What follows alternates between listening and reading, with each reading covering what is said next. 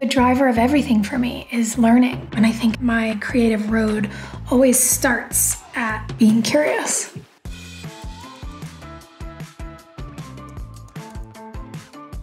I'm Sophia Bush. I am an actress, an activist, and a podcast host.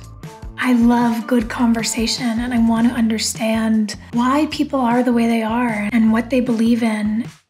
I want to hear not from a version of themselves that they show to the public, but who they really are. I don't know what the point is of having a conversation that feels really surface.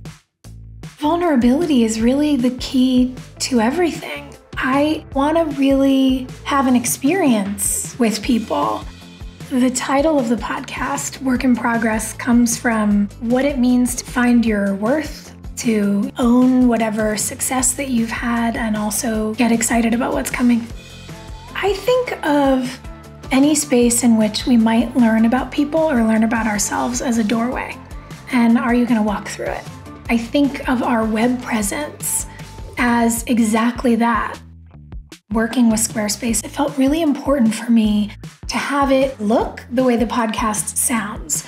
How do we bring some of our incredible visuals and social presence into web to create a more concrete home base for the show?